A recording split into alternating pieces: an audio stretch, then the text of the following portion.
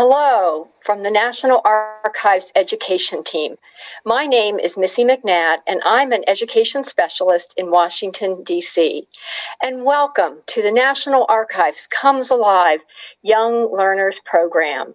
And you can learn more about upcoming Young Learners programs as well as other archives programs on the National Archives Facebook page and the National Archives website, archives.gov, and go to the events calendar. This morning, we meet aviation pioneer and inventor Orville Wright, portrayed by Bob Gleason with American Historical Theater. And on this day, December 17th, in 1903, Orville Wright flew the first successful and sustained heavier-than-aircraft flight in Kitty Hawk, North Carolina. And in the holdings of the National Archives, we have the patent for the flying machine that Orville and his brother Wilbur invented, all 242 pages. And here is a copy of the first page of that patent. We also have photographs of those early flying machines, and here we have one showing Orville Wright in one of those early flying machines. So you can access those documents, related documents, and the featured activity for this program on docsteach.org. At the end of the program, I will share with you how to access docsteach.org. So after Orville Wright's presentation, we will have a question and answer session. So please write your questions in the YouTube chat box. We have a National Archives staff member who is monitoring that. And let us know where you're watching from this morning. This program is brought to you by the National Archives Education Team, the National Archives, and the National Archives Foundation. And now it is my great pleasure to introduce to you aviation pioneer and inventor Orville Wright, who with his brother Wilbur invented the flying machine that changed the course of history for the United States and the world. Enjoy.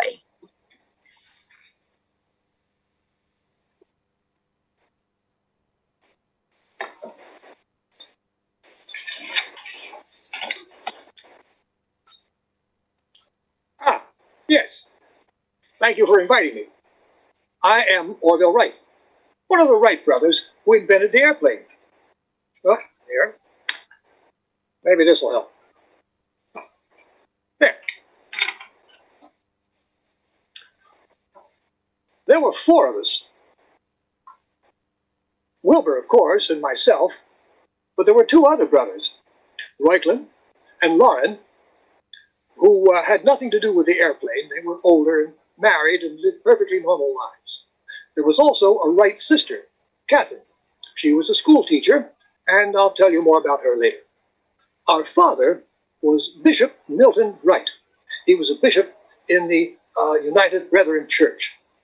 From him, we got our love of reading and respect for hard work and honesty. Our mother was Susan Kerner Wright. From her, we got our mechanical ability. She could fix anything around the house. She once built us a sled out of scraps of wood and parts of an old stove. I was born in Dayton, Ohio, in 1871. A great time to be alive. It seemed like anything was possible. Our father had been born in 1828, and in his lifetime saw a never-ending parade of new ideas and inventions. Steamboats, railroad locomotives, the telegraph, the telephone, the phonograph, here. There were sewing machines and cameras, and smile, motion picture cameras.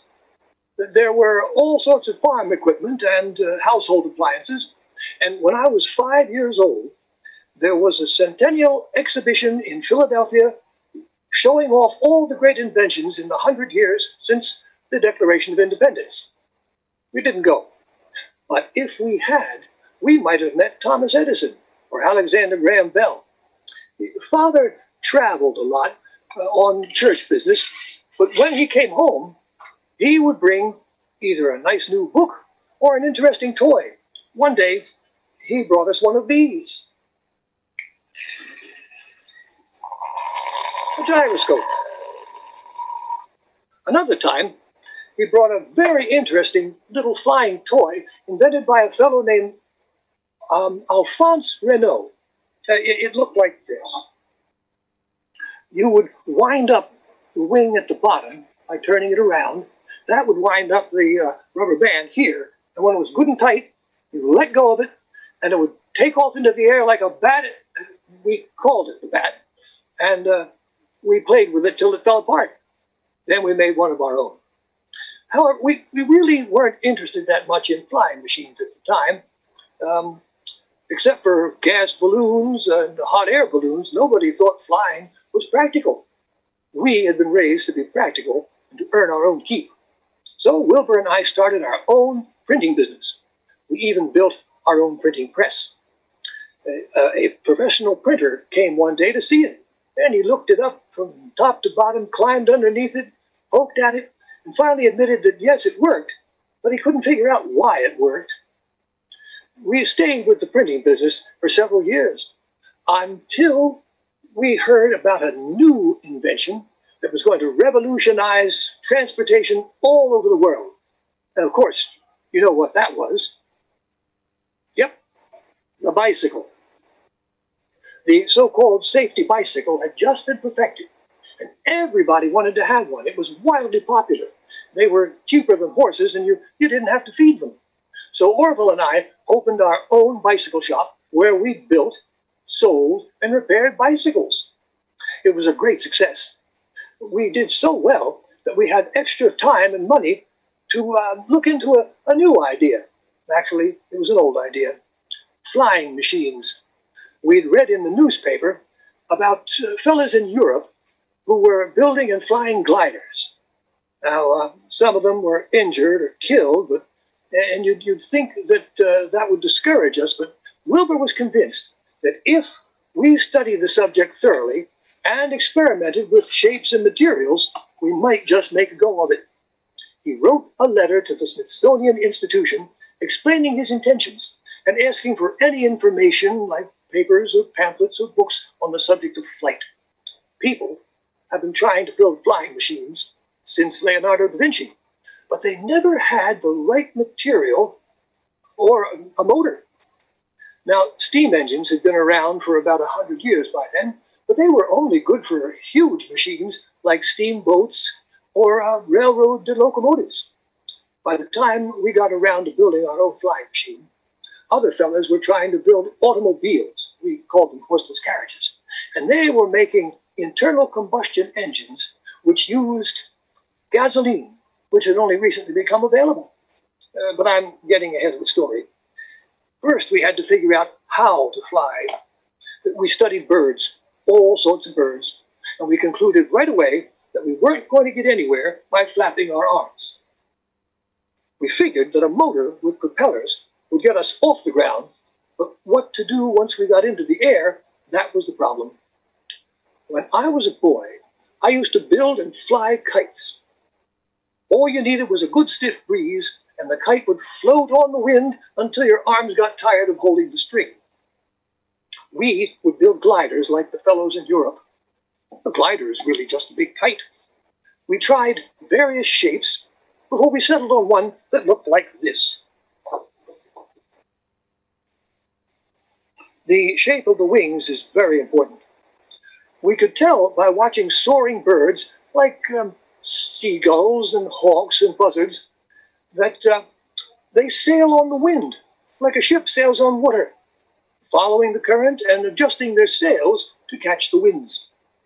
We also noticed that the birds could twist their wings tips, and that helped them change direction.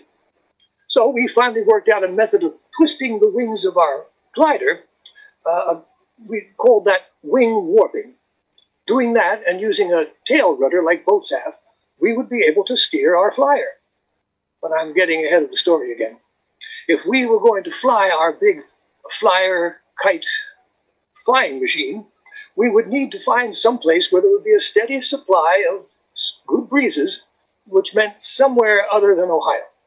We consulted various experts, including the National Weather Service, about a place with constant winds and someplace nice and flat without a lot of trees to crash into. We decided on a place called Kitty Hawk, which is off the coast of North Carolina. Kitty Hawk seemed to have all the conditions we needed to fly our plane. It also had more mosquitoes than we'd ever seen in our lives, but we didn't find that out till it was too late. Kitty Hawk wasn't an easy place to get to, and Wilbur had quite the adventure going ahead to get all the arrangements made and put all the equipment in place. Fortunately, the people on Kitty Hawk were friendly and helpful, and he soon had everything ready to go. Then he sent for me, and together we assembled our glider and began our experiments. At first, we just flew the glider on ropes, like a kite. Then we took turns flying in the glider, practicing how to steer and climb and land. Of course, this process took over 3 years, traveling back and forth from Ohio. One of the things we did to refine the shape of the wings was to build a wind tunnel.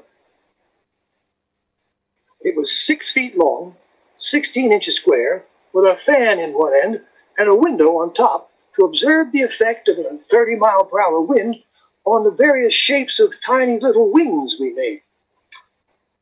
Well, with a lot of trial and error and plenty of calculating, we settled on the right shape.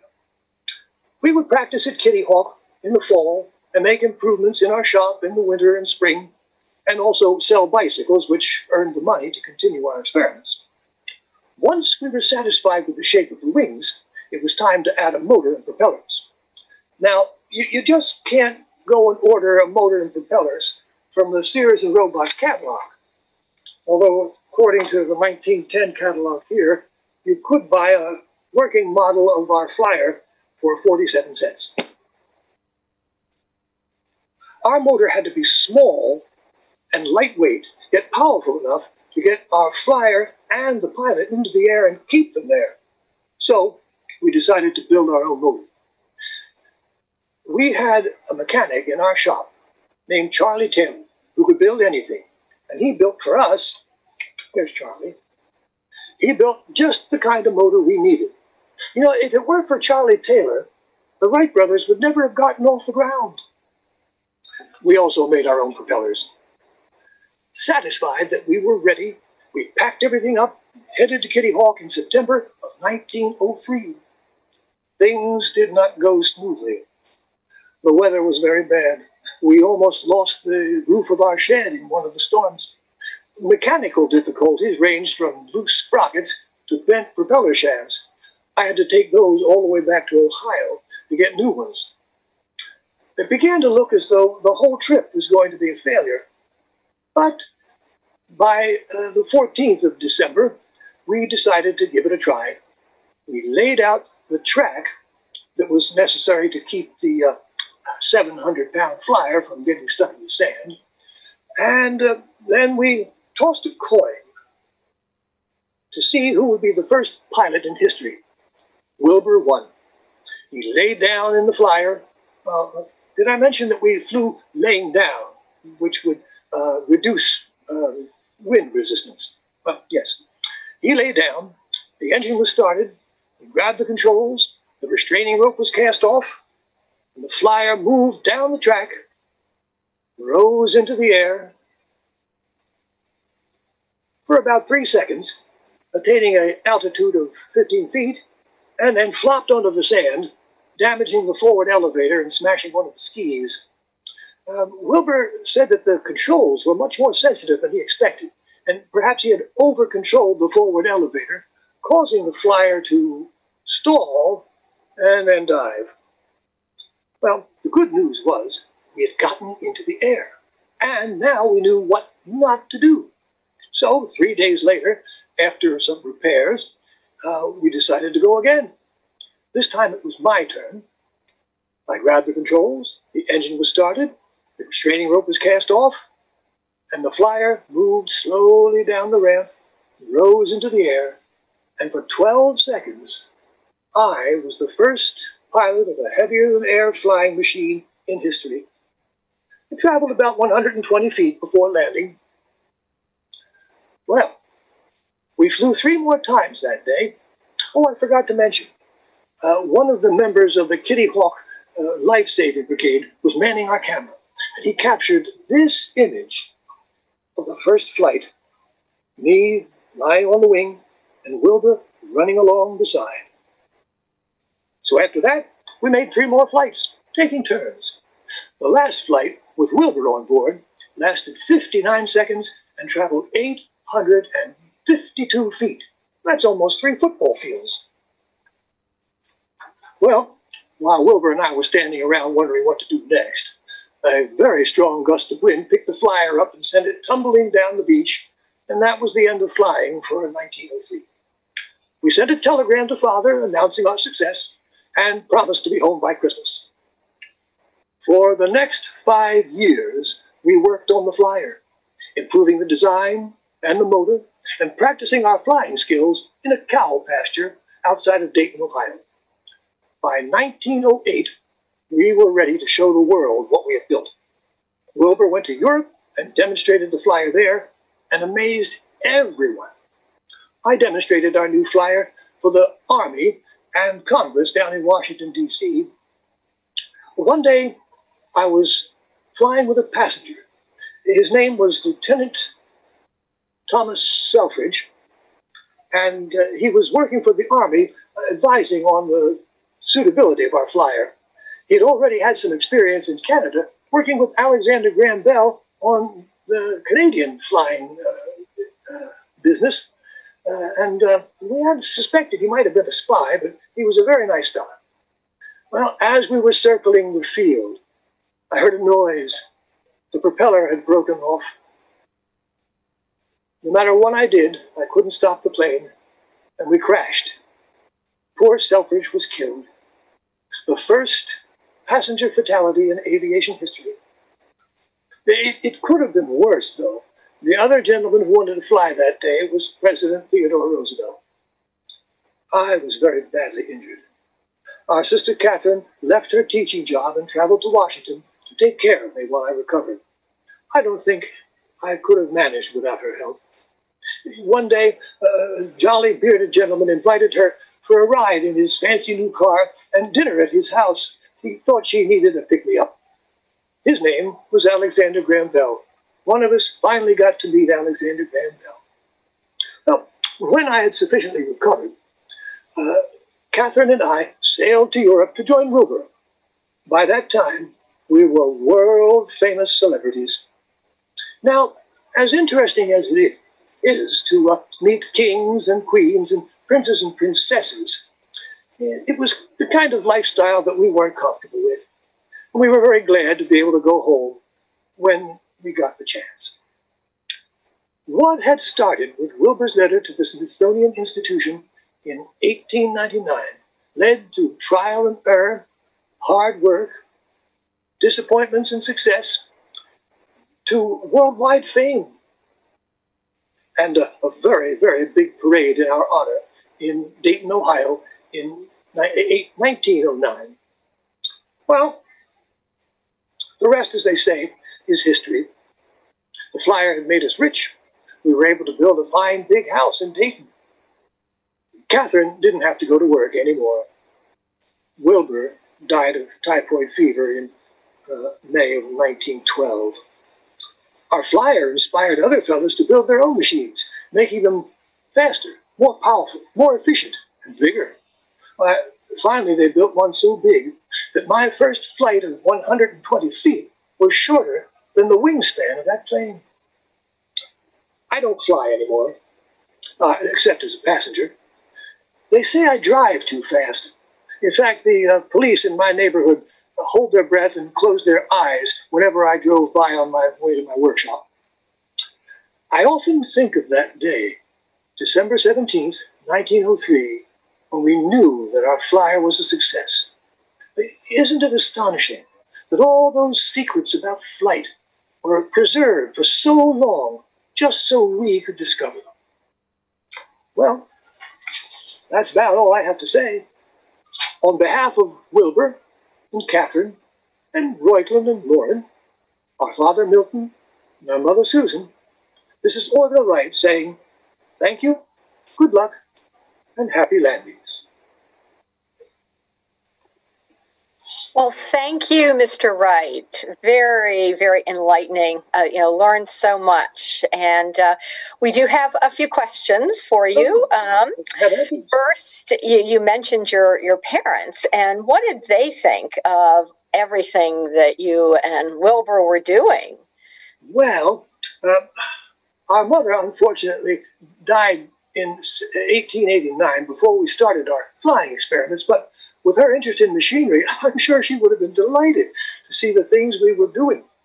Our father was very busy with church business and didn't get to observe very much, but I think he appreciated the fact that we were working so hard and had so much confidence in what we were doing. That's the way he wanted us to be. So I think on the whole, they would have enjoyed, she would, and he certainly enjoyed it. And in fact, when he was 81, we took him for a ride in the plane. I thought he would be terrified, but he kept yelling, "Higher, Orville, higher!" So that was a very fun thing for us to do. Ah, great story. Well, so you all, sorry. I owe this to my father. When we started, he begged us not to fly together at the same time, because if we did crash, we'd have lost both of us. And we decided that only one at a time should fly, so that if one was killed, the other one could keep on flying the machine. Good advice. So you and Wilbur made bicycles, and those early planes did not have wheels. And at what point did you decide to add them? I mean, what changed with that? Well, as far as the wheels were concerned, there really wasn't any place to roll them around. Nobody had invented airport runways and nice flat places for a wheeled vehicle to run. And so we thought the best thing would be skis underneath, so that we could land and slide on sand or in the prairie, Huffman Prairie. And when they finally got around to building safer places to land, then they added wheels. So we just had to wait. It's kind of odd that bicycle mechanics couldn't use wheels, but we used a lot of our experience building things to make the flyer happen. Oh, okay. That's great. And after your crash, were you afraid to fly again? Yeah, a fella come to visit me in the hospital and asked me if that was going to put me off flying for the rest of my life. And I told him the only thing I was afraid of was that I wouldn't recover soon enough to finish the trials for the Army so that they would buy our plane. Fortunately, Catherine was able to convince the Army to give us some extra time for me to recover. And sure enough, I got my legs back and did the flying, and the Army bought our plane. So I never was afraid of flying. It was such an amazing thing to see, that the sort of sights that only birds could see up to then. So it was always a thrilling thing to do, and I was never afraid at all. Ah, now that's great. And then we've got folks from I know from Brazil, we've got Virginia, and in Edinburgh, and I don't know, New York. So, and any more questions here? Do you have any more questions? DC, New York. Okay. All right. So not as as inquisitive. Anybody have questions? You're welcome to type them in. So, okay. Well, if there are no more questions for us this morning, then I think that is the end of our program, and I appreciate your joining us this morning, Mr. Wright. As I said, very educational. I learned a great deal, and I really, when I think about the plane and what started in 1903, 117 years ago, and how far we have come in those years. I mean, 1969, we went to the moon, so things changed very rapidly. Well, once you get going with something, there's no holding it back. Yes, yes. So Anybody who wants to find out more about the story, which is a fascinating story, can read the book by, oh, now I've forgotten the poor fellow's name. McCullough, David McCullough, wrote a book about our story, and I can recommend that for those who want much more information. And he is one of our favorite authors at the National Archives. Seems to know everything. Yeah, well, thank you again so much, and appreciate you joining us. And you have a wonderful holiday season. Oh, to all of you as well. Enjoy your time. Well, thank you. Thank you. Thank you. So, thank you. And I guess we do have a couple more slides that I want to share with our information about our Docs Teach. So if we could have put those up, there we go. So here we go. So this is the featured activity for our program today, and it is about it's an analysis of the Wright brothers flying machine. And as I said, you can actually access all 242 pages, although this activity does not access all 242 pages, but make for interesting reading material. And to access this activity, if you go to docsteach.org, and you can see in the upper left-hand corner the menu, and if you click on that, you can either type in documents or activities, and if you put in the Wright brothers, this activity will pop up, as well as lots of other documents connected. So I encourage you to check out Docs Teach, lots of information on there. And then the next slide we have is about our next program. So our next program is featuring the Reverend Dr. Martin Luther King Jr., and it's on Thursday, January 14th at 11. And so we encourage you and invite you to join us for that. You know, it's just before we celebrate and commemorate Dr. King's birthday. So again, thank you to all who joined us, and again, wish you all a wonderful holiday season. And thank you again, Mr. Wright. Oh, thank you. I appreciate the opportunity.